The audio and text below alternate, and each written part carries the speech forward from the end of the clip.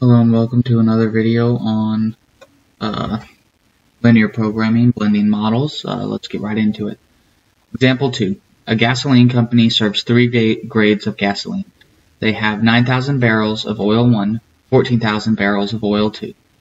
Oil 1 has a quality grade of 10 and oil 2 has a quality grade of 3. Premium gas has a grade of at least 8.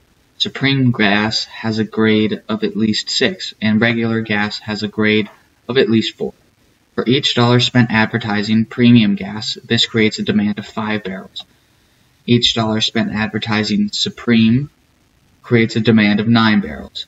And each dollar spent advertising regular gas creates a demand of 15 barrels. Premium is sold for $50 per barrel. Supreme is sold for $35 per barrel. And regular is sold for $30 per barrel. Find a way to maximize the profit for this company. So of course we're going to start with our objective function, which is pretty simple, found in that last sentence. We're going to be maximizing profit. I'm going to set that equal to z. And let's define z after we define a couple of our decision variables.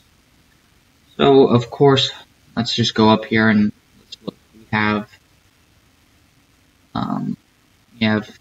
call them ingredients. We have oil 1 and oil 2.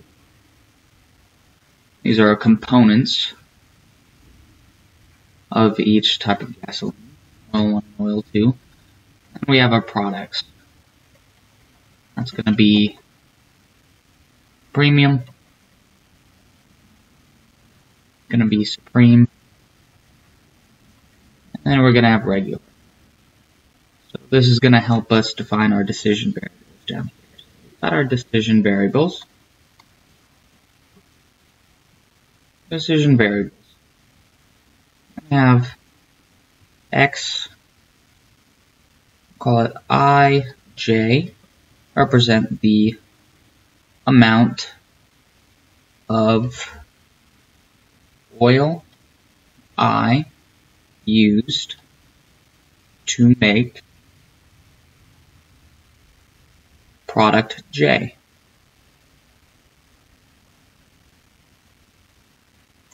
This is of course for I equal to 1, 2, and J equal to 1, 2, and 3. Go up here and we'll write out that our I right there is 1, 2, and our J right here is going to be 1, 2, and 3. Of course, this means that X11 is going to represent the amount of oil 1 used to make premium gasoline.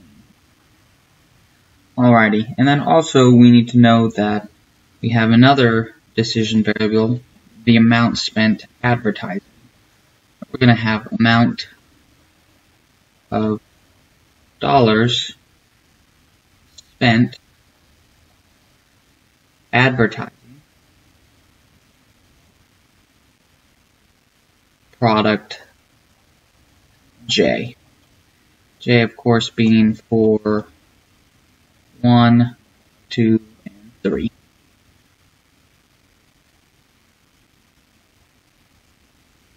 Or for J equal to 1, 2, and 3. So now we can go up here back to our maximizing profit, and we know that Z is going to equal X11 plus X21, so that's all of oil 1 and all of oil 2, creating premium. I'll multiply that by $50 per barrel. And then we're going to subtract the amount of money spent advertising for that barrel. Now we're going to add up X12 plus X22, and that's going to sell for $35 per barrel. And we're going to subtract that by the advertising there.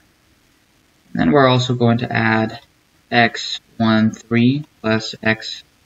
We're going to multiply that by 30 and subtract that by the advertising money spent on that regular product.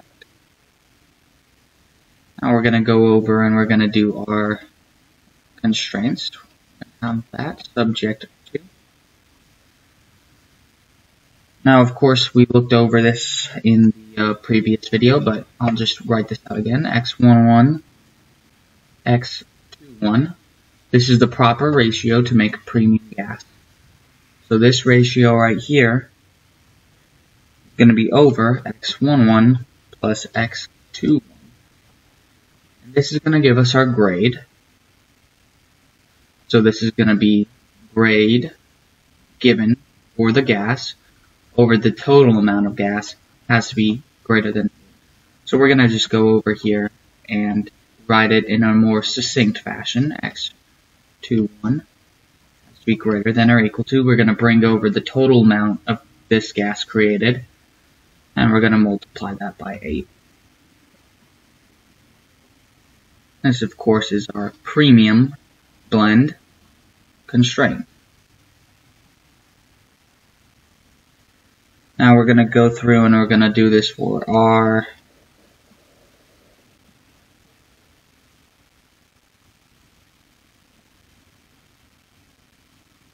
that should be, we're going to go through and do this for our supreme, which will be X12 plus 3X22.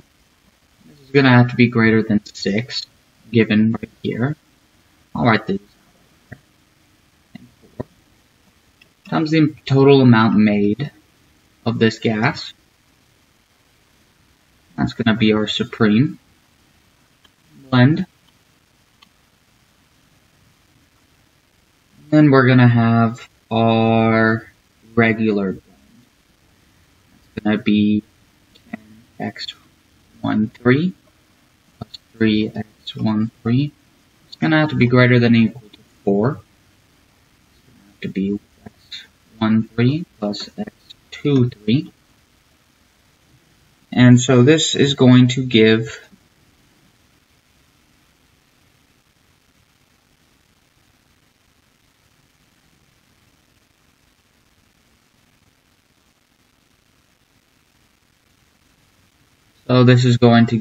our regular blend. We also need to add up our total amount of each oil used. There's a restriction on the amount of oil that we start with, so all of the oil, 1, 3. So all of the oil has to be less than, or all of oil 1 has to be less than 9,000. And all of oil 2 has to be less than 14,000. So this is our inventory, or our starting constraint. Okay, now we're going to have to devise a way to relate this amount of oil used with the amount of dollars spent advertising. So, in order to do this, we have to know that X11 plus X21 is going to have to equal the total amount of demand created per dollar spent. So that's going to be equal to 5A1. So this relates these two. It's saying that the total amount of gas, or of premium gas, is equal to the demand times, or the demand created times the amount of money spent per dollar. We're going to go through and we're going to do this for each product. That's going to be equal to 9A2. Then we're going to have X13 plus X23. And that's going to be equal to 15A3. So this represents our advertising constraint, and this will bind the amount of money spent to the amount of oil used and produced. Now, of course, we need to have Xij and AJ has to be greater than or equal to 0, for I equaling 1 and 2, and j equaling 1, 2, and 3. That, of course, is our non-negativity constraint. Thank you for watching.